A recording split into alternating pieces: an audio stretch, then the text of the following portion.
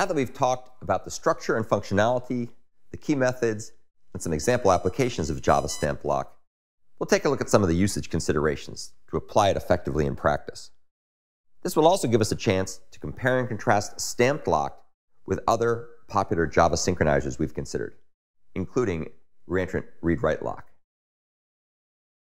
StampedLock turns out to be faster, often much faster, than reentrant read-write lock. Here are some results from a benchmark that appeared in the link at the bottom of this slide.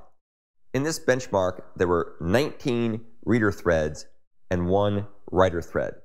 This would be an example where you'd benefit from having readers-writer locks. If you take a look at the results here, we can see that the optimistic read mode supported by StampedLock works very well in the case where there's little or no contention, as is the case with our 19 readers and 1 writer. In contrast, you can see that reentrant read-write lock is very slow by comparison. In fact, it looks like it's basically 2 orders of magnitude slower, so that's really slow. You can also see that the optimistic mode is faster than synchronized, just synchronized blocks or synchronized methods, and it's also faster than using StampedLock with read mode, which is the pessimistic mode.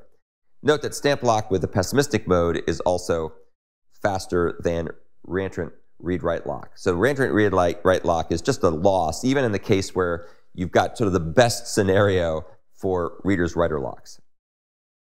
Naturally, your performance may vary. So here's another example. This example also comes from the same location as the previous one.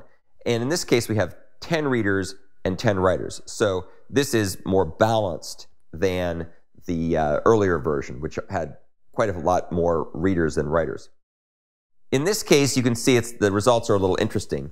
Note how optimistic mode doesn't work as well with more contention, because you end up having to kind of back off and try again if there's contention. Once again, however, reentrant read-write lock is much, much slower.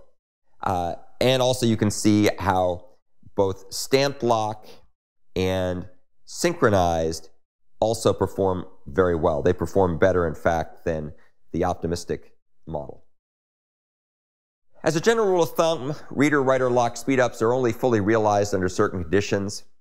You need to have a lot more reads than writes, ideally many, many more reads than writes. Typically, the read operation should be non-trivial. You should spend some time doing the reads, otherwise locking costs may dominate.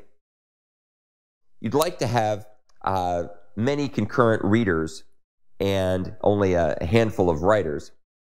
And it's also, of course, a benefit to have lots and lots of cores. As another rule of thumb, even though StampedLock performs better than reentrant read-write lock, it tends to be somewhat complicated to use. There are many more methods to be aware of in the StampedLock class than the reentrant read-write lock class. The usage patterns and semantics are much more intricate.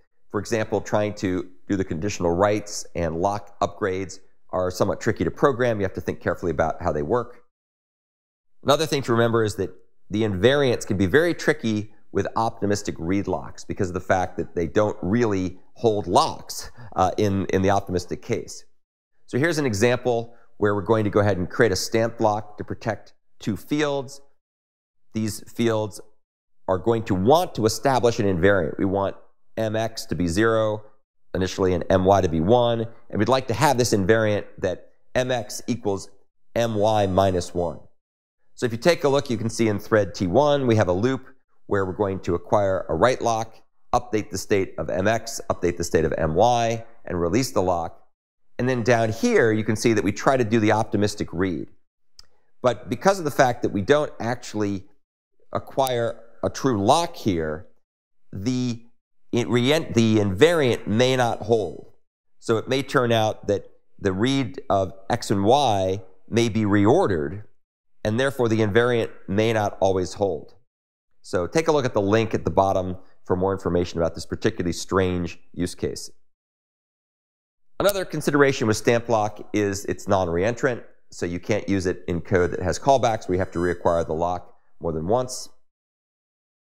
However, all things being equal, it's usually the best choice for readers writer locks in Java 8 and beyond to use StampedLock, despite its complexity and its lack of reentrant semantics. So that concludes our discussion of StampedLock. Hopefully you have a better understanding now of what read-write locks are. You have a better understanding of reentrant read-write lock in Java and some of its limitations. And hopefully you also understand much better about Java StampedLock, both in terms of the features it provides and why it's an improvement over reentrant read-write lock.